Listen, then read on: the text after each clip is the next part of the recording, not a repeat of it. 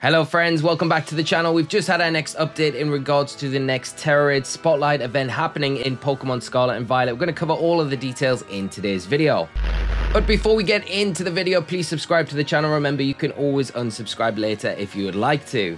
So we've had details drop earlier this morning about the next Tera Raid Spotlight event that will be happening in Scarlet and Violet, and it won't be sticking to the usual schedule where we're seeing them mostly on a weekend. This one will be all revolving around Valentine's Day, which will be kicking off a week today on the 13th of February, and will be giving us special event raids which will be offering Tandemaus in this Spotlight event. So as you can see, it will be happening for Valentine's Day. It'll be running from Monday the 13th of February and running until midnight on the 14th of February. So that'll be the Tuesday night. So a very short period of time where this event will be running, but you'll be able to get yourself Tandemaus in the Spotlight Raid event with all sorts of random Tera types tied to them. So it's going to be a nice event to just grab yourself a different Tandemaus so you can get that mouse hold with different Tera types. But on top of that, they have revealed that these events will be given additional items such as sandwich ingredients. So nothing like Herba Mystica or anything like that, which would be good. But you're going to get a bunch of sandwich ingredients, and they do mention strawberry slices and whipped cream here to enjoy Valentine's Day with your friends. Wink, wink.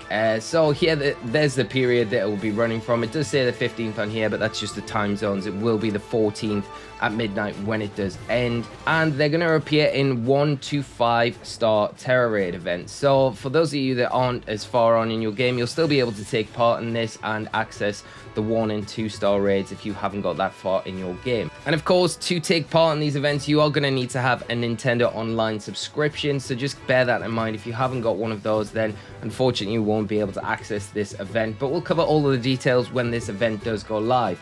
But the funny thing is, with this happening on the Monday, it is going to be an event that's kicking right off after the 7-star Greninja event is happening, which is going to take place this weekend for the second time. We had the first time it was running on the 27th of January, but it will be returning this Friday on the 10th of February and running up until the Sunday evening on the 12th, where you're going to have the chance, if you haven't already, get yourself a 7-star Greninja with the Mightiest Mark and that Poison Tera typing. So we did cover a bunch of builds on the channel already about how you can approach this one. I'm still sticking with Slowbro. I feel like it is the best, most consistent build to go into this raid with, although there are options like Klefki, Toxtricity, Toxicroak that are still going to be good options to take in and do it. And alongside these Tera Raids, you're going to get the Lucario and Bronzong, which are in the Spotlight Tera Raids alongside the 7-star raid for Greninja. But that is everything that's happening this current weekend. Of course, we'll cover it as soon as it drops live.